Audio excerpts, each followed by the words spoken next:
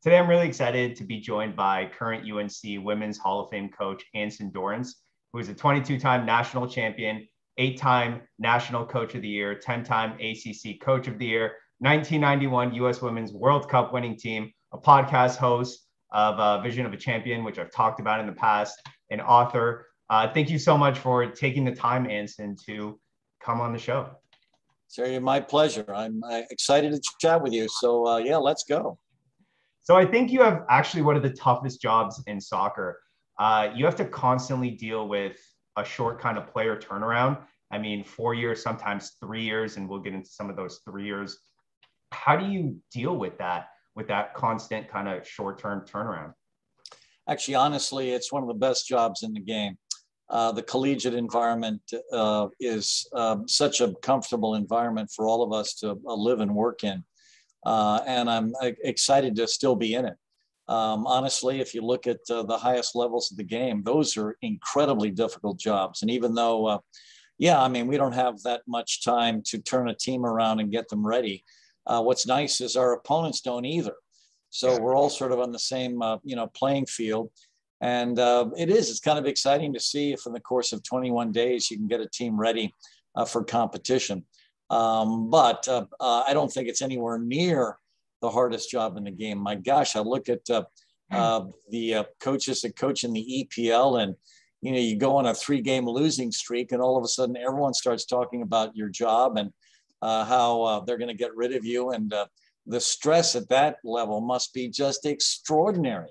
And even though these absolutely brilliant men jump into these positions, even the truly great ones are fired regularly. I mean, there are very few coaches out there with the resume of Jose, and yet he's been fired. So there's so many different issues that go well beyond your capacity to organize a team and motivate them, and none of that exists at our level. So yes, we have a short, preparation period at the beginning of a season, but as I said earlier, so do all of our opponents, and so I think all of us are going to come into that first game clunking along with pieces missing, with things skipped, and with set pieces not entirely polished already, defensively and offensively. So I think we're all in the same boat together. That's fair. There's some stats I want to read out, and it'll make sense why I do that in a second, but some player stats. So this is stuff that I found. So as of 2011, North Carolina had 70 players on the first team All-American recognition list, 11 defensive players of the tournament, 10 offensive players of the NCAA tournament, 5 ACC Rookie of the Year, ACC Offensive Player of the Year, 4 Herman Trophy. And in my opinion, the most amazing stat is 99 current or former players that have gone on to play professional or national team. I mean, you're just a development machine, it seems like. How do you balance development and winning? Well, honestly, we've never separated the two, but you've hit something on the head, which I really appreciate, because my passion is player development. So much so, to some extent right now, it's hurting us a bit in this era of the pandemic, where people have seniors playing and 5th years playing and graduate transfers playing, because we want to get our kids into the pro leagues as fast as possible. And we are really struggling against so many of these teams now, because we just launched all of our seniors last August. And not this recent August, the August before. We had a fabulous senior class. Alessia Russo, we said, there's no national championship this fall, so just chase your dreams. And I know your dream is to play for Manchester United, so we sent her off to Manchester United. We had a kid that wanted to rejoin her youth club at Arsenal, and we sent her back to England to play for the Arsenal. And then we sent Lois Joel to play for West Ham. We sent Emily Fox as a first-round draft choice, first pick in the first round, to play for Louisville in the NWSL. We sent Taylor Otto off, and then basically Pinto, probably our best player during a stretch, we also sent off to Gotham. So we were just launching one player after the other to get them into the pro leagues as fast as possible. And then, of course, that came back to bite us in the rear end. We were, eliminated from the first round of the NCAA tournament this year. Why? Because we didn't have, with the exception of one senior playing, we had a couple seniors on the roster, but only one was starting for us. Why? Because we had sent them all off. Sometimes this player development thing does make it difficult for us to compete like it has this past year. But what was really exciting in the last game for the United States, Emily Fox got player of the match for the U.S. down in Australia, played a brilliant game as the left back, starting left back for the United States. Lotte Wubben-Moy made the Great Britain Olympic roster, which is fantastic. Basically, she made it as a college senior. Alessia Russo just recently scored a hat trick in her first start for England. So for me, it all comes down to player development. And if you're doing it properly in player development and you're recruiting well, you're going to compete successfully. So for me, everything is about player development. How can we get these kids to higher and higher levels? And actually that book you picked up that you held up in front of me that you clearly must have bought on eBay, which, as I mentioned to you earlier, drove the price up so much so that a printing company said, Anson, no, we got to reprint this book. Look at what it's selling for on eBay. And you're right, that book is still relevant. As I mentioned earlier, 20% of it is obsolete, but 80% still has value. And the principles in that book are the foundation for us in helping our kids develop in this game to the highest possible level. And we're very proud of everything you just shared, by the way. In fact, I'm going to have my sports information director call you up and get all that research data that you've assembled, and we're going to send that out in a recruiting letter to all the kids that we're chasing right now. So thank you for that wonderfully glorious research you put together for us, because it certainly makes us look good. Well, I think too, what's great is that it's not just talk, because even when I watch your games now, and it's really interesting to be able to, well, I'm in Canada, I'm in Toronto, so I'm able to watch it through YouTube. But when I watch your teams, I see that development in what you call game changers. Can you talk a little bit about that and how you started essentially putting on another team within the game? And again, player development. Yeah. So I've never been one of these guys that's married to the classic tenets of FIFA. The FIFA substitution rules say you sub 3 in and that's it.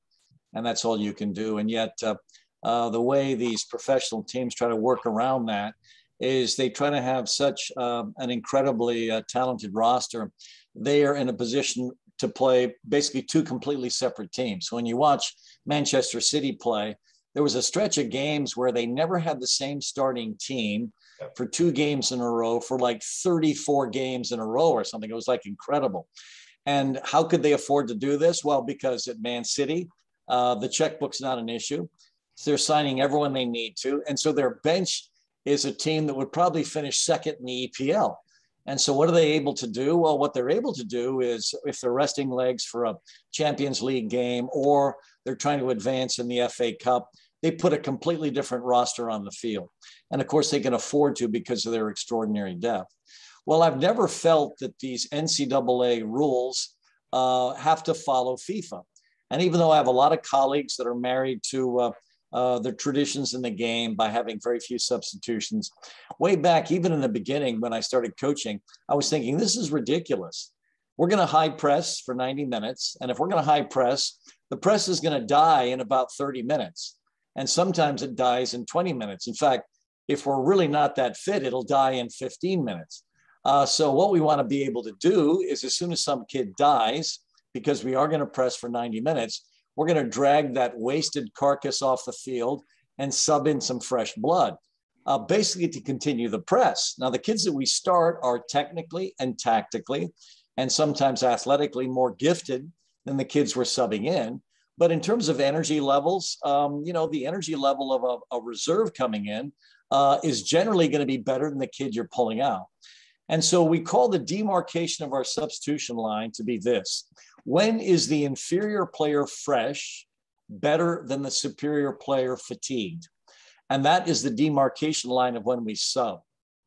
So we want to play the kids we recruit. We try to bring in 5 to 7 kids a year, every year in recruiting. And what we want to do is we want to be able to play them all. And a lot of schools have a different philosophy. They want to try to stay with, you know, a group of players for as long as possible. But very few of these teams press for 90 minutes. A lot of them play with a low line of confrontation that's usually, I would say, halfway between the top of the D and the tangent of the center circle. So somewhere between those two imaginary lines is where they pick up the press. And obviously, these are sophisticated coaches. They know about the game. They know that, you know, when we play a ball into an outside back, that's when their press is initiated in this distance halfway between the top of the D and the tangent of the center circle. And that's when they initiate their press. And obviously, if that's the case, you're going to have a team that is going to be more rested than our team. So those teams can certainly possibly afford to play those players a bit longer. But getting back to your introduction about player development, and I genuinely appreciate that, by the way, is we think if you want to really develop an elite player, you don't want that player to ever take a break in the game.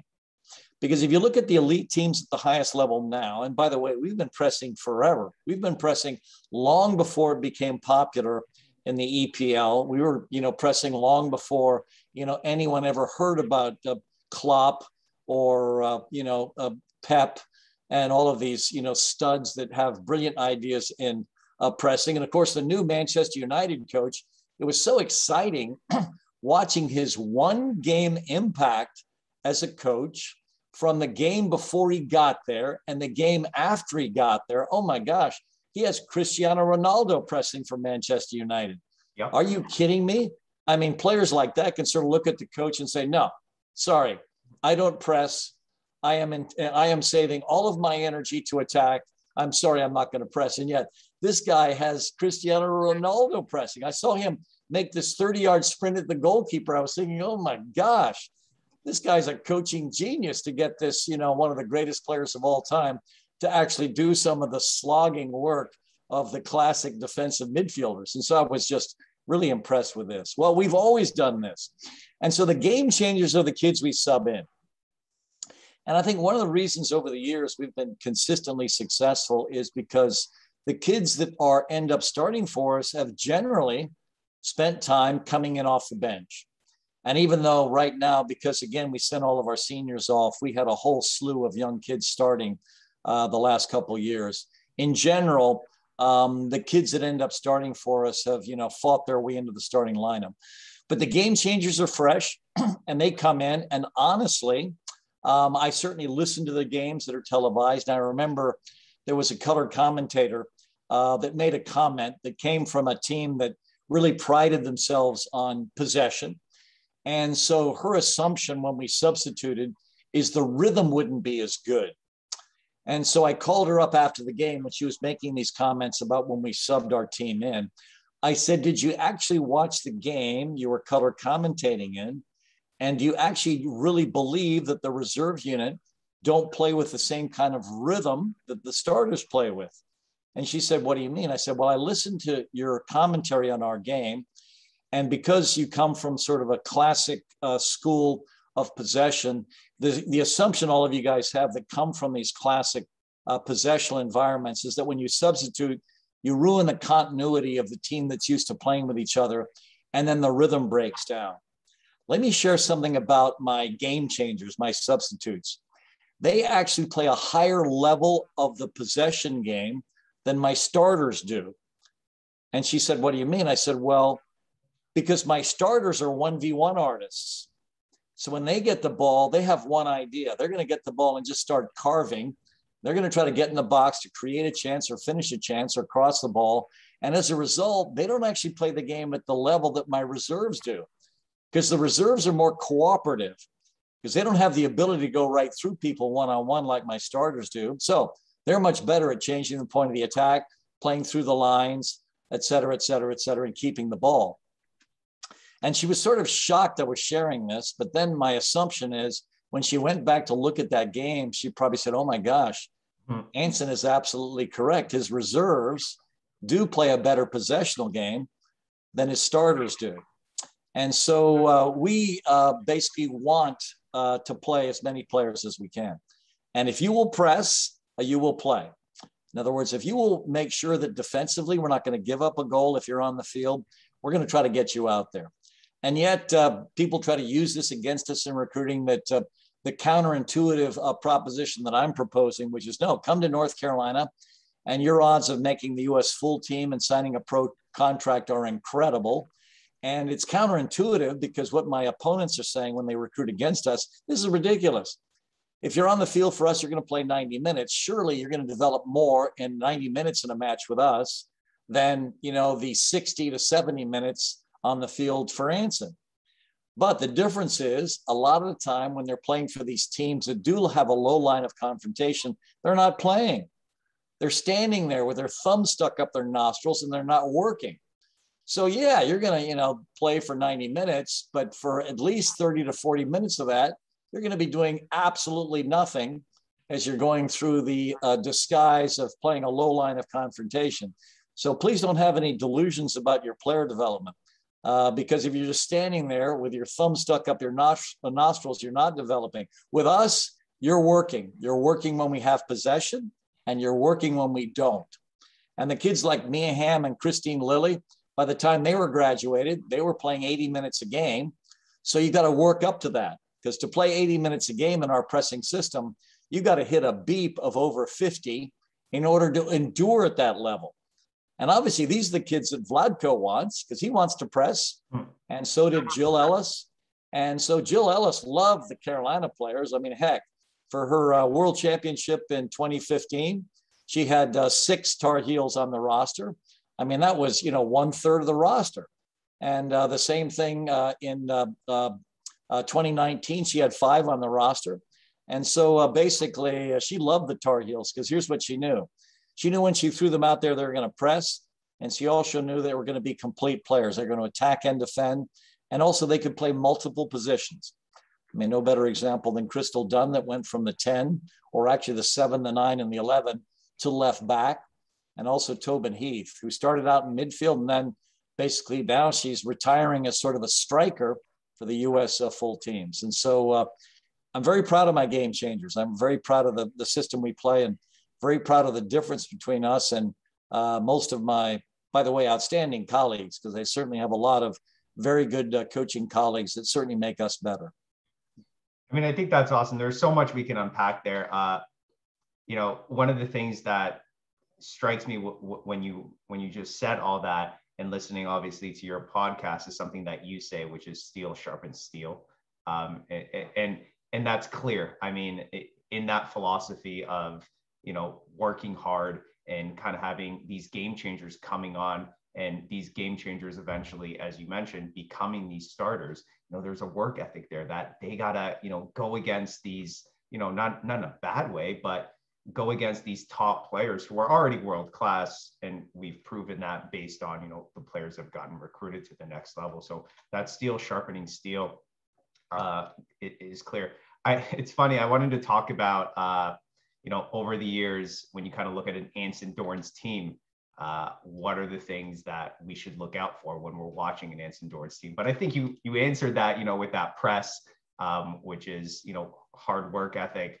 What else, when you're kind of building a team, let's say even this year, a brand new team with a bunch of players going off playing pro, and you're at your first friendly or your first big game, what are kind of the things that you're looking for, the points that you're kind of going, okay, this is a North Carolina team. I can see that because of one, press. What else? Yeah, well, the press is something that has never changed. Yeah. Now, sometimes our systems change, because for years we were married to the 1-3-4-3. And that first world championship that we won in 1991 in Guangzhou, China, we played a 1-3-4-3. But it was different because that system evolved to a degree. Because back then we played with 2 marking backs and a deep sweeper. Yeah. Carla Worden-Overbeck was our deep sweeper. Mary Harvey was in goal. And the 2 marking backs were Belkin and Hamilton, but also Joy Beefield Fawcett. So for us, we wanted to play a system that was going to make it very hard for the other teams. And during that stretch in the international game, most of the teams we played against in that World Cup played a very classic 4-4-2. Basically, two front runners. And so we would basically sort out from the two front runners what the best matchup was. Because the nice thing about playing man-to-man is you get to pick the matchup. Yeah. So if they had an extraordinarily fast player, we would put Joy on her because Joy is incredibly fast. If they had a very technical player that hated contact, Hamilton drew the matchup because Hamilton just enjoyed, beating players to a bloody pulp and was very intimidating. So we would select the matchup. But then what was critical, since the other team could dictate our shape when we won possession by movement, because if you're marking man-to-man, when you win possession, the other team has dictated your transition shape basically by where the two strikers had moved. Yep. What was critical was the shape of our outside midfielders. And during that World Championship, they were Christine Lilly on the left and Mia Hamm on the right. And so basically in transition, those in effect became the outside backs. But they were the outside backs that were basically right back, right midfielder, right wing. So that was Mia Hamm, left back, left midfielder, left wing, and that was Lilly. And these are two incredibly talented attacking players. And now they're coming out of the defense for us. And so this made it very difficult for opponents to sort of figure out a way to stop us, because then we also had two magnificent midfielders that were completely contrasting players. One was Julie Foudy, who was sort of like a galloping, penetrate with the ball midfielder. And the other one was just a classic trap and pass playmaker in Shannon Higgins. And then, of course, we had in the 9, the incomparable Michelle Akers, who could do everything. She could get in behind with pace. She could hold it up well for us. She would win every head ball. She could beat people off the dribble. She could score with both feet. The left wing was one of the best dribblers I've ever seen in my life in Karen Jennings-Cabrera. And then the right wing was, again, the super competitive April Heinrichs, who could just go through you with pace, go through you with power, go through you with aggression. So back in those days, that system, the 1-3-4-3, was markers and a sweeper in the back. As we evolved at UNC, we took that system, and then all of a sudden I'm in a tournament in, I think, Houston, Texas, and I'm looking at my system, and I'm thinking, this is not working. But at halftime of this event, we decided to shift, and this is absolutely nuts.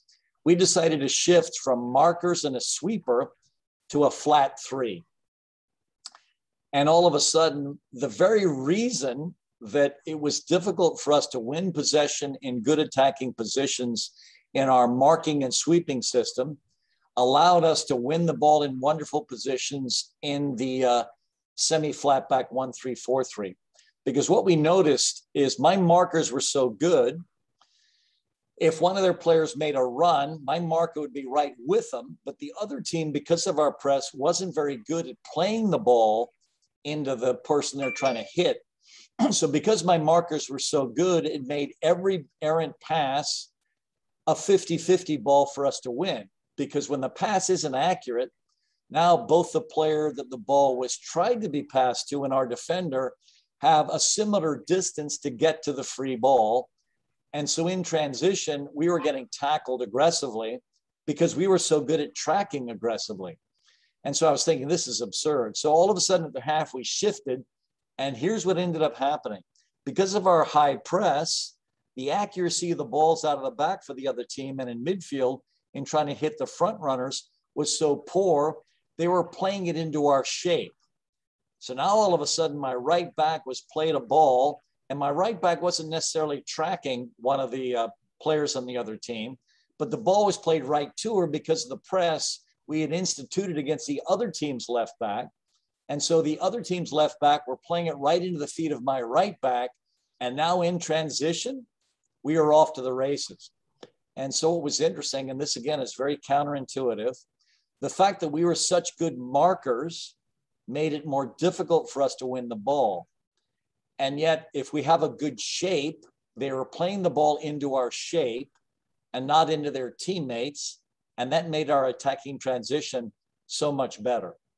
And so from then on, and I can't remember when the shift was made, but it was probably maybe 1993 or 4 or 5, And ever since then, for the longest period, we've played the semi-flat back 1-3-4-3.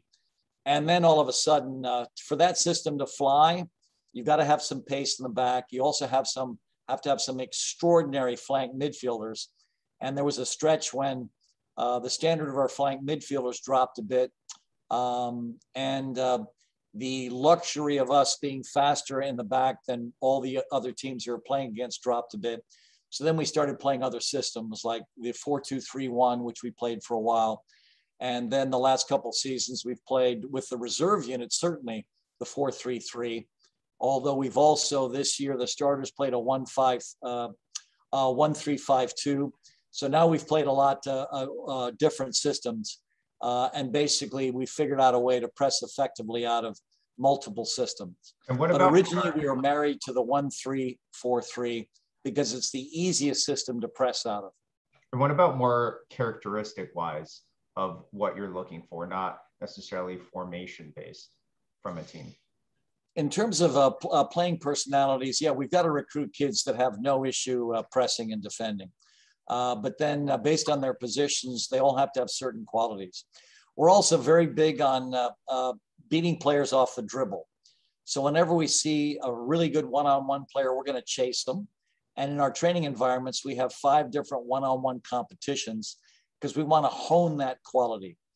If you have a player that's capable of beating players off the dribble, they're going to make it so hard for the opponent to match up effectively against those kinds of players. And so we start with the press, will you defend? And then we sort of morph into your ability to beat people off the dribble. And then obviously all the other things in the women's game. If you can head the ball incredibly well, that puts you in a remarkable position because very few women are great headers. And so that quality is also going to separate you. So capacity to press, capacity to beat people off the dribble, your capacity to win balls in the air. And all these things we're talking about right now are mentality challenges because these are all about dueling. So we want to be the team that wins the individual duels. We want to win them defensively. We want to win them offensively. So tackling people, going through people 1v1, winning balls in the air. These are all characteristic of the duel. And I brought in an absolutely brilliant coach recently by the name of Damon Nahas. And what he's bringing into this dueling mentality I've always had as a coach is the more sophisticated playing through the lines and possessional qualities that obviously all the great teams have to have if they want to try to separate. And so he was a great addition because we talk about our, coaching marriage as a fusion between his ideas and mine.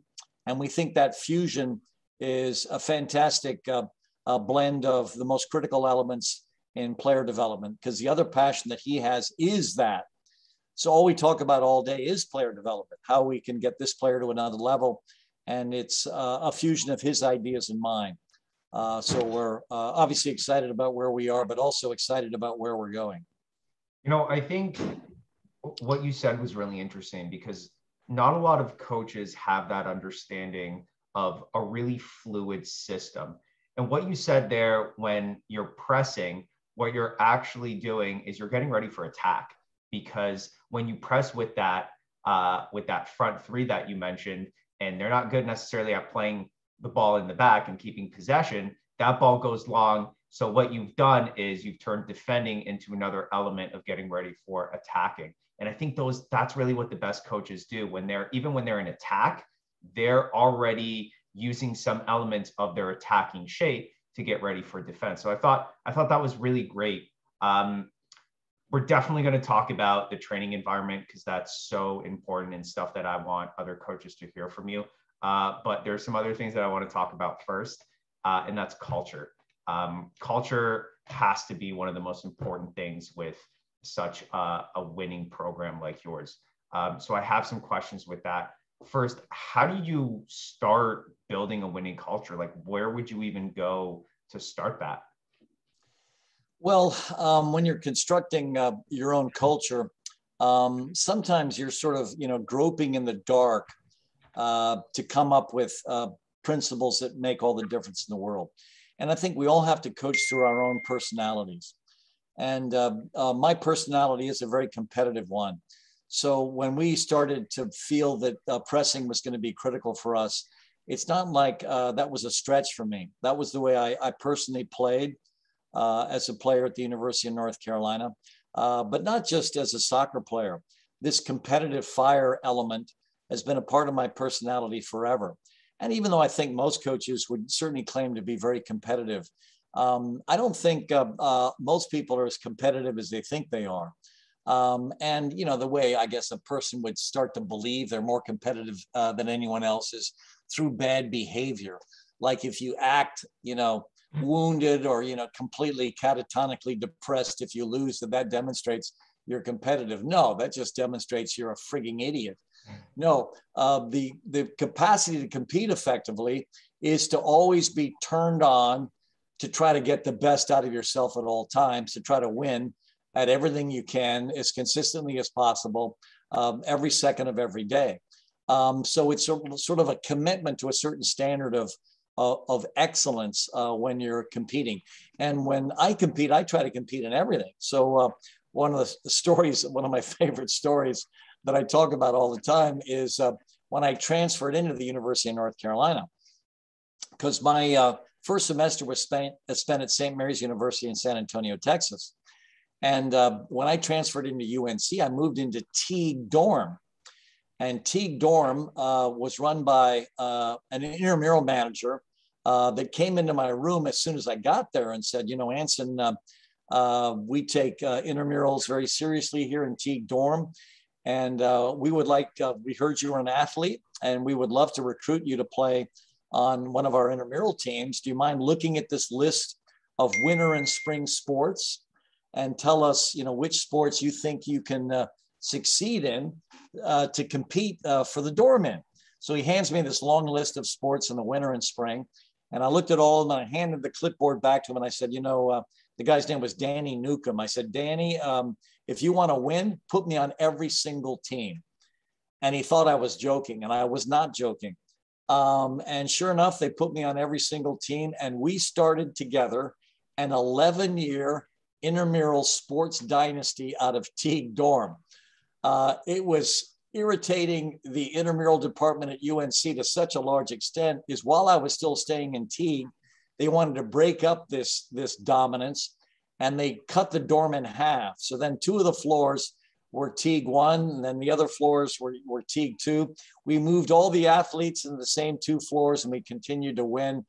And there's not a sport out there I don't love to play and compete in. And so this has always been a part of my DNA. And it's really interesting. The other day, I love listening to these political news shows, and I was listening to Rachel Maddow, who's on MSNBC, and she was talking about bringing this expert on to talk about something. And so she's listening to this expert talk, and she introduced him as an expert with him listening in. And then all of a sudden the expert comes on, and he threw back at her. He says, well, thank you for that introduction, Rachel. I appreciate you declaring me an expert in whatever it was, you know, he's qualified to speak on. And then he threw back at her, you know, Rachel, what are you an expert in? And all of a sudden I see Rachel Maddow start to, you know, look up, thinking about what she was an expert in. Then she looks back at the camera and she says, I'm an expert in reading comprehension. And I was thinking, that is absolutely fascinating, but it's also spot on, because what she's really good at for me is explaining things to me. So she gets something that she reads, some political issue that's out there. And not only does she read it well and comprehend it well, but to show your comprehension for something, try to explain it. And she is so good at explaining it. So it was clear she checked the reading comprehension box. So all of a sudden I'm watching this show, and this was within the last 2 years. And I'm thinking, oh my gosh, well, what am I an expert in? I think there are a lot of people out there that know more about the game than I do. I think there are people out there that probably know more about the psychology of players than I do. I think there are people out there that might be better motivators. And I kept looking at all the different things. And then all of a sudden I had this aha moment. And I was thinking to myself, I am an expert in competition. That's my expertise. So what I think I am particularly good at, and I certainly know some things about the game, but I think what I am particularly good at is getting a player to find their competitive edge. Because we talk about 10 different things for individual player development. We talk about competitive fire. We talk about, self-discipline. We talk about self-belief. We talk about love of the ball, love of playing the game, love of watching the game. We talk about grit, coachability. We talk about connection. We talk about all these different elements that I think play into making you an elite player. But the ring that rules them all, in my opinion, is competitive fire. And I think the quality that separates me as a coach is to find that button that can eventually take this player to her competitive best. And for her competitive best, it doesn't just have to show up in the match she's playing in, but it has to show up in practice. But it also has to show up in the environments outside of practice where she's honing her skill set or her fitness level in order to come into practice to effectively win. So it basically, in my opinion, shapes the entire, range of what's critical for her in player development. So for me, that's what I think I'm best at. Now, let's go into training, because you talked about competitive edge. What does that look like in your training sessions? And what I mean by that is, what are some sessions that you use? And I know you use a really kind of unique grid and 1v1 and matrix and all that. So what does a practice look like at North Carolina that really gets the competitive edge across? We have something we call fitness day, which is the hardest day of the week. And if we can get this practice in, I absolutely love it. And this day starts with the kids warming up with our strength coach, Greg Gatz.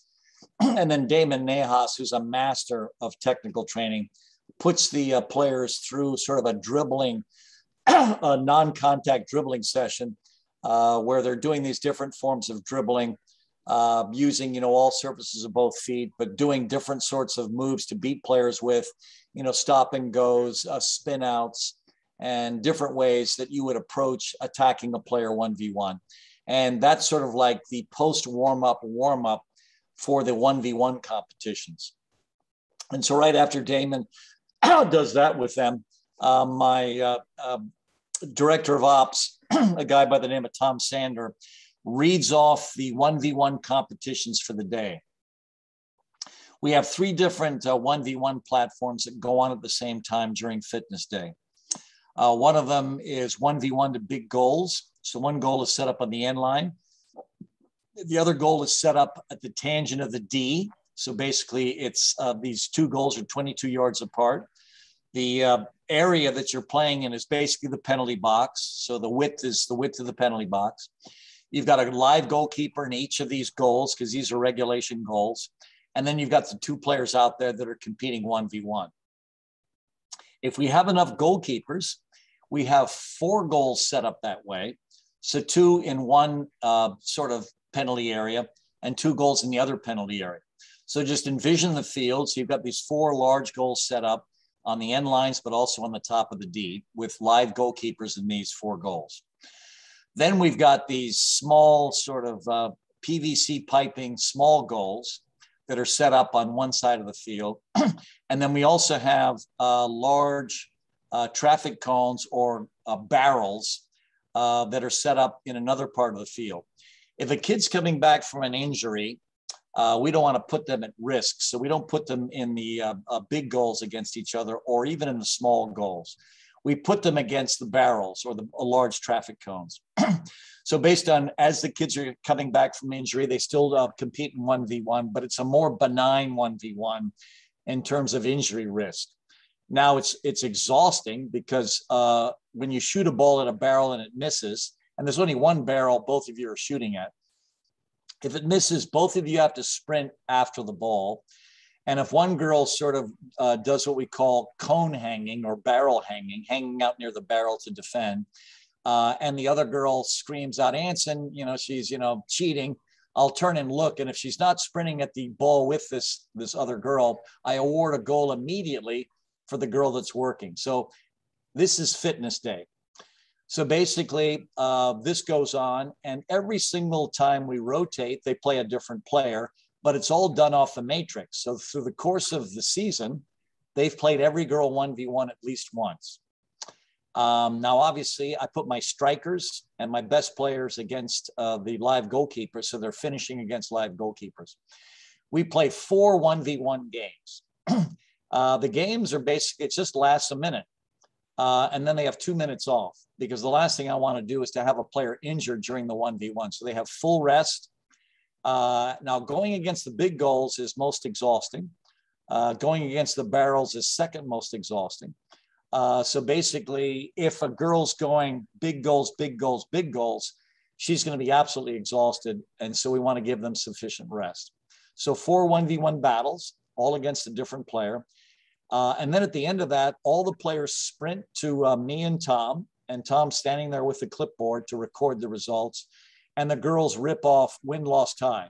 So if they were incredibly successful, 4-0-0, they beat everyone, but usually it's not that. It's like, 2-1-1 or something, or 1-2-1, et cetera. So they have some ties, they have some losses, but every now and again, a girl will be undefeated. And if a girl's undefeated, even if it's 2-0-2, everyone applauds, because we admire the ones that, don't get beaten. So there's a small ceremony at the end. But if the girls don't sprint in at the end of this, the whole team is doing sit-ups. And so basically every time we pull them together, they come together at a sprint for 2 reasons. First of all, to show respect for the coach that's running the session, but also because there's only so much time and you can't afford to wait for a player that's sort of lollygagging in. At the beginning of practice, before the warm-up or during the warm-up, the girls have also picked 4 6v6 or 7v7 teams. It's done through a draft. So after a 4-minute rest, after the end of the 1v1s, they now play, 5v5, 6v6, 7v7. The size of the field is based on the numbers involved, and we have a preconceived Raymond Verheyen field shape based on his periodization model for the fitness development playing half-field games. And so the shape of the field is basically based on the numbers we have that day. And then they play 3 games. They play each team once. I will stand on one field, and as soon as my game ends, the winners keep coming to my field. And then finally, in the final game, the 2 teams that haven't played each other play in that final game. And that's basically periodization. So early in the season, these games only last about 4 minutes, but by the NCAA tournament, these games are like 6 minutes long, because as we get fitter, the length of these games get longer. Then we take another 4-minute break, and then we play Bielsa's murder ball.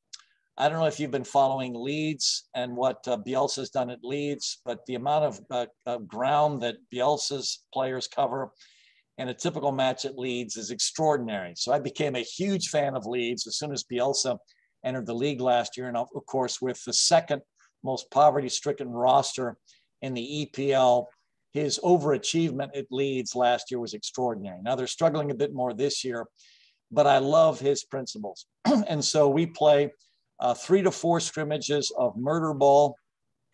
What is 3 minutes ball for those that don't know?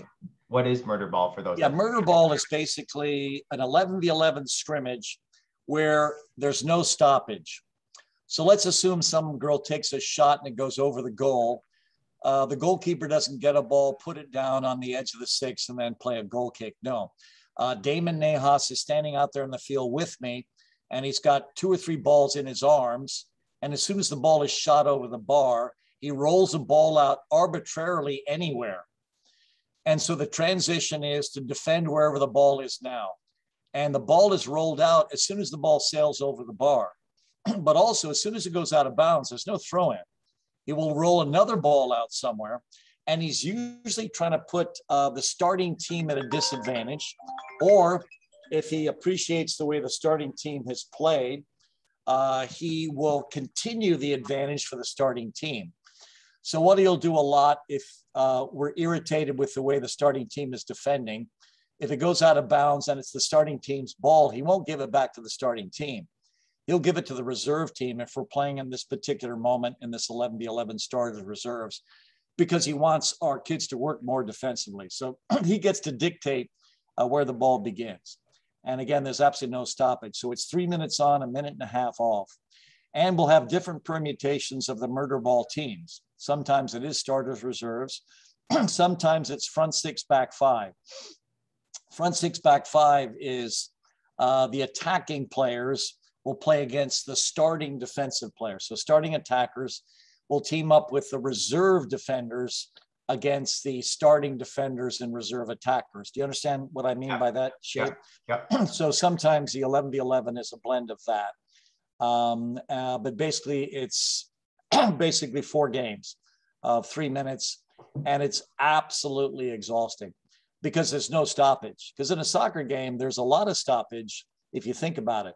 Yeah. Anytime there's a throw in, there's stoppage. Anytime there's a goal kick or, a free kick or, any kind of foul, same thing. If there's a foul, there's no stoppage. The girl will just dust herself off and the ball's still going. Now, obviously, we don't want them literally murdering each other. So, we will have them, make sure that, don't do that again. We don't want them actually injuring each other. But murder ball is an incredibly intense experience. So that's basically a fitness day. That's awesome. I have 3 more questions left. Oh, and by the way, let me share some more stuff because I don't want everyone to think that all we do is fitness all the time. No, Damon Nahas is so good at tempo passing, and he's got a lot of exercises where the ball's moving around in a certain pattern, a la the Barcelonas and the Manchester Cities, and passing patterns where you're just doing everything at a sprint with high tempo passing. And he's got a lot of these different designs that are great. And then obviously different sorts of possessional games, transition games, finishing games. And we have a lot more 1v1s than just those 1v1s I shared. We have what we call bogeys 1v1s, which is back to pressure 1v1s in the box. That's really low impact 1v1s. We've got, different things we're doing that we'll be certainly doing this spring in back to goal, because we weren't very good back to goal this past fall. So we've got all these different 1v1 ideas. So please don't think that's the extent of our training environments. No, Damon's ideas are fabulous for practice, and they're all tactically tinged and technically challenged. So for us, there's so much going on that we help with our kids. And then we have 4 different 1v1, 4 different heading competitions because that's such a weak area in the women's game. And the heading competitions are designed so if a kid is afraid to head, we actually have balls pumped up well below the standard. So a girl is in effect heading a volleyball because we don't want them to be afraid of heading. And some of the girls that come in actually, their youth coaches don't work on heading. And these are good players. I mean, we bring in players from the PDA team in Jersey, and they're a phenomenal club. And they just think the game should be played with the ball on the ground, which I love. And so they don't work on heading. Yeah. And of course, I tease all my PDA kids. Well, what if the other team, sends the ball up in the air? What do you guys do? Do you just wait for it to bounce slowly to the ground? And of course, it's just teasing them because these are elite players. And I love the concept that PDA uses for coaching their kids because, the elite game is the ball on the ground. And these PDA kids we bring in like Heather O'Reilly, like Tobin Heath, some of the greatest American players of all time. PDA does an absolutely brilliant job. So I am not, disrespecting their ideas, but they do come in with very average to poor heading platforms. So we have, 4 different heading exercises and competitions that try to get them up to speed as fast as possible. I think that's awesome. I think based on kind of what you shared, we can really see the identity of what you spoke about earlier with that competitive edge and steel sharpening steel. For me, I coached way back when at this point at a private girls' school here in Toronto. And it happened to be that year that I coached. It was a group of girls that play at the highest level here in Toronto. And what struck me the most was before every single game, they got together and they did their chant. And their chant was always, we're number one, not two, not three, not four. We're going to win, not lose, not tie the score. And it seemed that right after that, they all kind of just looked at each other and they were like, we're not going to lose this game. Do you have any rituals or things that you do with your team that as soon as it kind of happens, you can kind of see something shift? I don't know if that we have pregame rituals as well. And unfortunately, because of the language involved in these pregame rituals, I can't share with you the detail of it. But basically, before every game, they have their own chant. And the chant was actually a mistake we made years ago in the first half against Duke, back when they were building a new game field for us. We were down in our practice complex and we were playing Duke, and Duke completely dominated the first half against us. And I got them together at the half and I was so upset with them. And basically a team like ours, we're going to get everyone's best shot. We're a big scalp.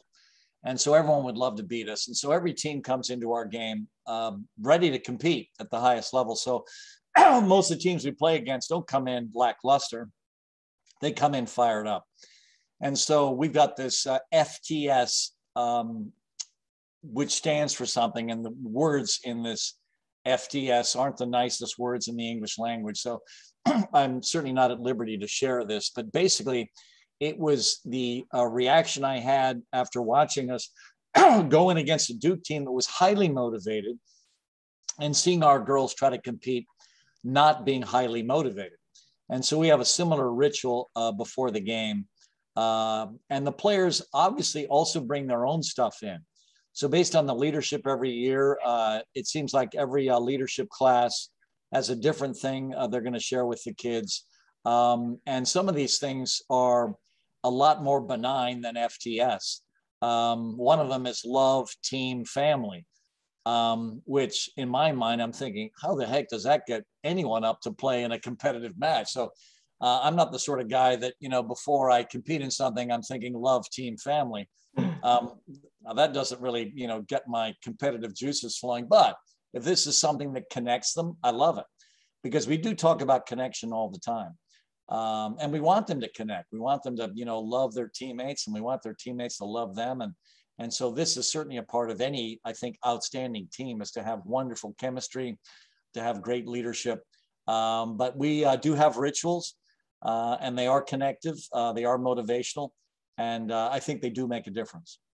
That's awesome. I want to ask, and I don't know how much you know about this. I don't know if this is a thing. This is just something that I searched up. But your camps, mainly for a lot of the listeners are youth coaches. And let's say I have, 12-year-old young girl who I would love to get on your radar. What's something that a coach can do? What are these camps? Is this even something that exists? Like, I don't know, because I just did some research on it. And then you can also maybe talk about how the recruiting process works for you guys. Sure. Well, we've got camps year round. We've got camps in the summer, which are, 3 or 4 day camps. We've also got ID camps that sometimes are only as long as a day and a half or 2 days. And so during the year, we've got an ID camp in February. We've got an ID camp usually in April, and usually one in August. But then we've got the regular summer camps. And so if they go on our camp website, and they'll be able to see these weeks that they can sign up for. That allows us to certainly look at them. And we actually are pretty good at getting a consistent number of visitors from Canada that come down to basically show their wares to us. And one thing we're very proud of is the first 2 players in the Canadian Women's Soccer Hall of Fame are Tar Heels. If anyone does the research, the first player inducted is Carrie Serwetnik. She played on the front line with the April Heinrichs I was describing on the U.S. women's national team that was the right wing for the United States. Well, Carrie Serwetnik was April Heinrichs' 9. She was the very hard-working center forward that also played on the Canadian full national team. The second player inducted into the Canadian National Soccer Hall of Fame on the women's side was Angie Kelly. Angie Kelly has Grosso as one of her players at the University of Texas. Grosso, of course, is one of the midfielders on the gold medal winning Canadian Olympic team. And so Angie certainly continues to recruit in her homeland in Canada. And so those are the first two players that are in the Canadian Women's Soccer Hall of Fame that both played for me. So we've always been interested in the elite Canadian players, and we recruited the kid that ended up at UCLA that we were desperate to get, who's now playing, I think, for Chelsea. Her father and I became friends, Jesse Fleming. So we've always had huge respect for the elite Canadian players. We also were very aggressive in recruiting Sinclair. I flew out to Burnaby to recruit her, had a spaghetti dinner with her family. She wanted to come, but actually that year we didn't have much money the first year. And she wanted to come, and the mother said no, because, we need the money the first year. She was willing to use her Canadian national team stipend and sell the car, the family car, to join us at North Carolina. But of course, we lost her to Portland and Clive Charles, an absolutely brilliant coach. So we've always chased the elite Canadians. That's awesome.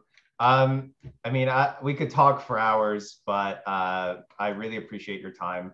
Thank you so much. This has been really an honor for me talking to you, who I've idolized for so long. Just before we go, I've talked about the podcast before in some of your books, but you obviously know more than I do about those. Can you just tell the listeners a little bit more about your podcast and about some of the books that you have available? Sure. The book you showed originally, Training Soccer Champions, was the first book we wrote. That was a book we wrote for coaches. And that book still sells incredibly well. In fact, it sells in all sports. It sells in volleyball, because the idea of the competitive cauldron is described very well in one of the chapters. And so that book is still a hot seller. So it was the first book we wrote for coaches. The second book we wrote for players. And that was The Vision of a Champion.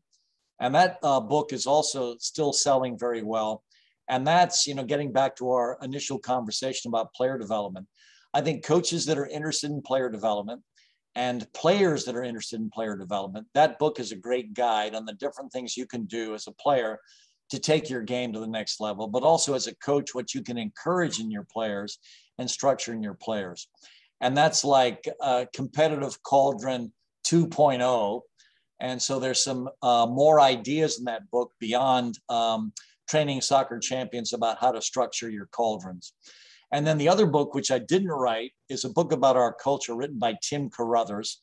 And that book also continues to sell very well. And the title of that book is The Man Watching. The Man Watching is a Rilke poem title. And the poem is absolutely brilliant. And that poem captures a lot of what we consider critical for player development, because there's a line in the poem to the effect that this is the way he grows, by being defeated by greater and greater beings. And so basically what Rilke talks about in this poem, and it's a poem about your growing spirituality. It's about how you actually grow by defeat. And that's sort of interesting, because that's exactly the philosophy of the cauldron. Because speaking of Clive Charles in Portland, he took a team to Europe once. And one of the players on his roster was one of my kids. And it was during a stretch when we were just beating everyone to death. So these were teams that never lost. I mean, they didn't just win national championships and ACC tournament championships and ACC regular seasons. They won every game. And so Clive, after I think we had been defeated by some team in Europe, comes up to my player, and her name was Danielle Egan, who, by the way, is the mother of Gio Reyna, the famous American player that's playing for Borussia Dortmund. So she was the mother. She's the mother of Gio, and she gets approached by Clive right after the game, and Clive is teasing her, saying, and Clive is a great guy because he's the one that called me and told me the story afterwards. He comes up to her and says, "Hey Danielle, what does it feel to finally lose a game?" And the way Clive tells the story is Danielle turned to him and with steely eyes said, "At North Carolina, coach, we lose in practice every day."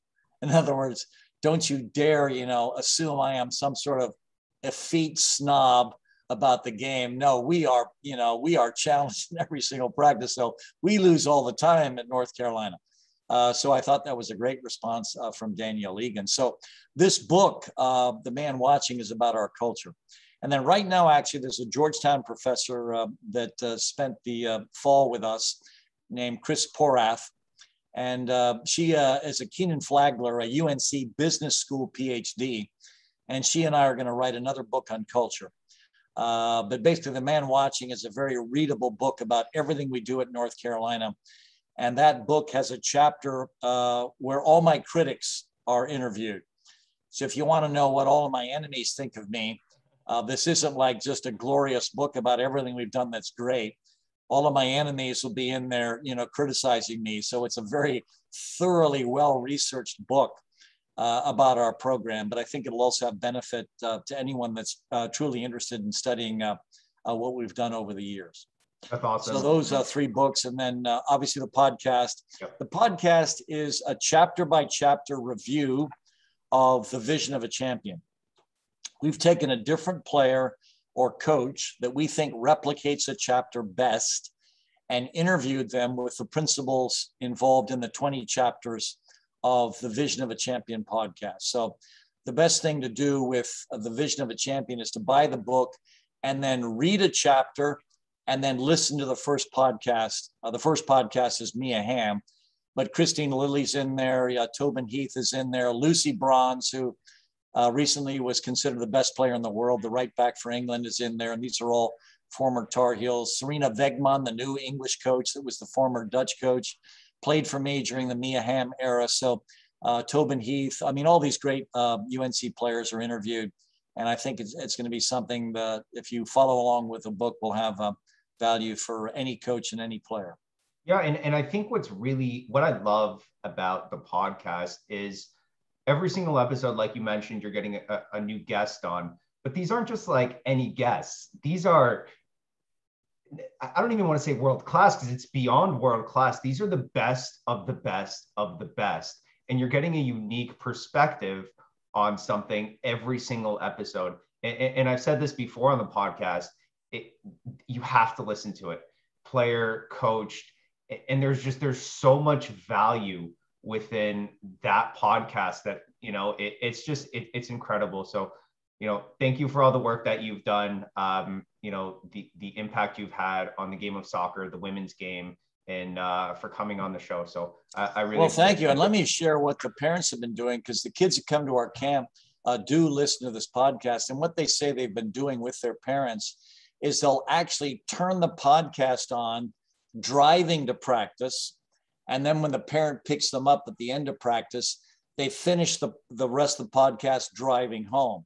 And the parents have told me that's been a wonderful way to get their kid ready for practice, but also a nice review after practice, driving back to wherever they live. And so it's been a big hit, but I appreciate what you're doing to help us promote it. So I appreciate that. I've thoroughly enjoyed this interview, by the way. So thank you for your time. I've really enjoyed the questions, and I want to certainly wish you and your listeners great luck in this beautiful game that all of us are involved in, because I am an old man. I'm 70 years old now, but I still absolutely love everything about our game, but also where our game is going. So thank you very much. Thanks so much, Anson.